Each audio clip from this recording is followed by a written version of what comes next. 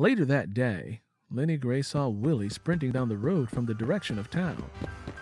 He moved as if someone was chasing after him.